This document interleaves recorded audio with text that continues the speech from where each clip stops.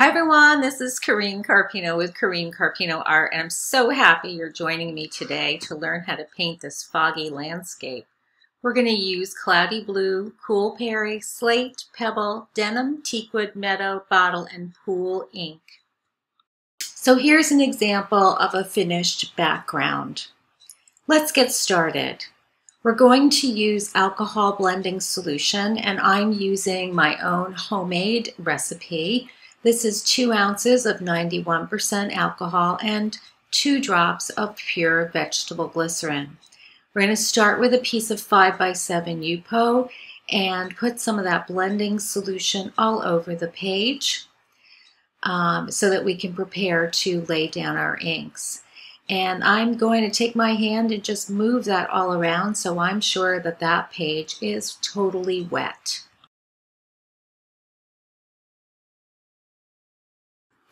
Let's hold our paper up so we can let gravity help us in the process and start with our cloudy blue ink. I'm going to put a little bit of that along the top of this piece of paper and just turn this paper side to side so that that ink is running across the paper to start to create our sky. I'm just going to continue to gently tilt that paper, letting the inks move with the blending solution that's on the paper. And it's okay to use your fingers to help that ink move.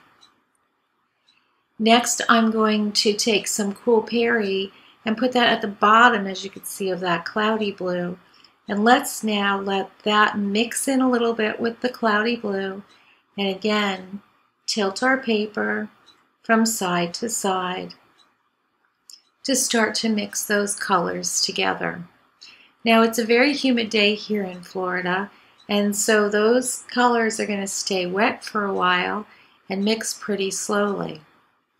The next color we're going to use is slate, and again, we're going to put that along, as you can see, the bottom of the Cool Perry, and we're just letting it creep up into the wet area. So we're going wet into wet here. And I continue to tilt this paper, and I can keep tilting and moving the paper as long as those inks are wet and get some really interesting patterns. I'm moving my paper just all around, upside down, and I'm starting to get a look like I've got a really cloudy sky and a mountain range in the background. And let me just zoom in here so you can see what's happening with this ink. So this is a design I would never be able to do again because it's all dependent on the inks and the temperature and the humidity and the amount of blending solution. But you get the idea by starting with the cloudy blue, then the Cool Perry, and then the slate, how you can get that effect of mountains in the background on a cloudy day. Let's see what happens when we add some pebble ink now to create another layer of landscape. The pebble has more of a greenish tint to it, so this will help us create a foreground. I'm using a distress marker spritzer tool just to create some air to keep that ink in place. You can see me demoing here. You can also use a rocket air duster, anything that adds some air so that ink stays down and doesn't crawl back up into that mountain. And now I'm going to add a little bit of gray ink, slate gray, to create some additional layers in this landscape. And I'm going to continue to work this landscape until I get something that will be interesting in front of that really cool mountain ridge in the distance.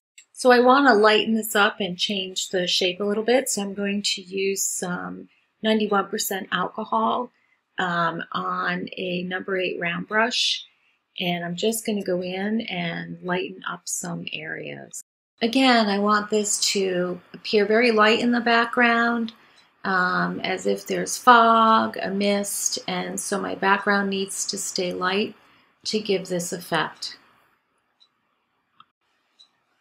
And I'm going to continue to add alcohol along this mountain ridge, changing the shape a little bit and letting it mix in with the ink below and create some interesting effects in areas of light and dark. And I'm really giving the inks a chance to move and do their own thing, drying them slightly when I like the pattern that's there. And I really want to get some of this hard line out of the top of this mountain ridge. So now I'm going to use a Q-tip while that ink is still wet to just pull some of that hard line out, because I'm feeling that that hard line would not be seen if the day was cloudy and foggy. It would all kind of blend into the background.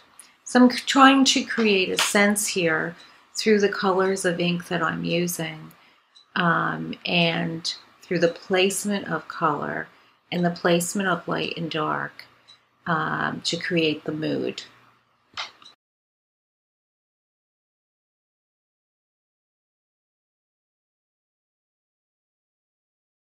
Okay, let's start adding a path in front of our mountain range to add some perspective. And I'm starting at the bottom right-hand side of the paper with just some alcohol on my brush.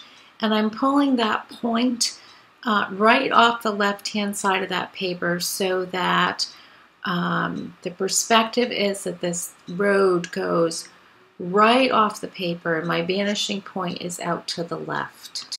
And now let's add some color to the bottom left-hand side of the paper.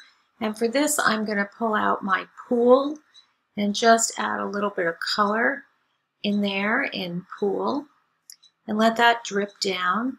And then I'm going to add some more slate gray to that and just take my brush and run it up and down. I don't want to lose the path. And then once I get the path in there where I want it to be, continuing to remove some alcohol with the brush, I'll come back in and create some texture in the foreground. So let's do that now. I have a little bit of alcohol on this brush. You can see I've zoomed in here a little bit so that you can see the texture that that alcohol makes with the inks. I'm going to put a little bit of that pebble in the front and just move it around a little bit with my brush, just trying to create some foreground in this painting. We'll just move that around. And I want to keep this pretty organic, letting the ink do its own thing. I'm going to add a little bit more of that pebble. I'm really just trying to create layers in the front of this painting, using the just rocket air blower to blow the ink around. A little bit more pebble in here. Again, just some layers in the front of the painting. And I'll just finish up by continuing to let that ink move around, creating this background. So this painting could be complete at this stage, or one could add trees or other elements. So I hope you enjoyed learning a little bit with me today, and I look forward to seeing your foggy abstract landscapes. If you liked today's video, please give me a thumbs up. And if you haven't already done so, please subscribe to my channel. You can see more of my work at CorrineCarpinoArt.com, in my Facebook, Instagram, and Pinterest sites. And I'm always in the Alcohol Ink Society and the Alcohol Ink community. Happy inking!